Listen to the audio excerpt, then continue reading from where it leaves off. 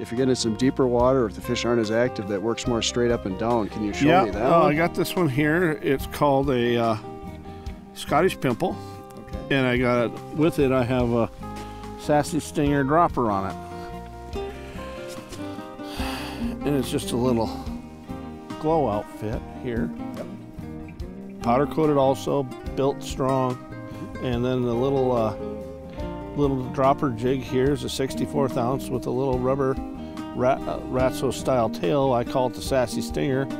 I pour these all up different colors, and this is actually in a super glow and super glow plastic here too. So we've got two different lure designs there. You got one that flutters off to the side nice, one that goes straight down for different situations. You got something that covers it all. And what's nice is they're multi-species lures.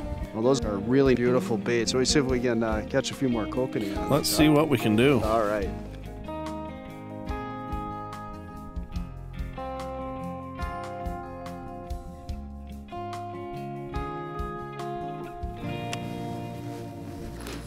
There he is. Just keep the line tight. Here he comes.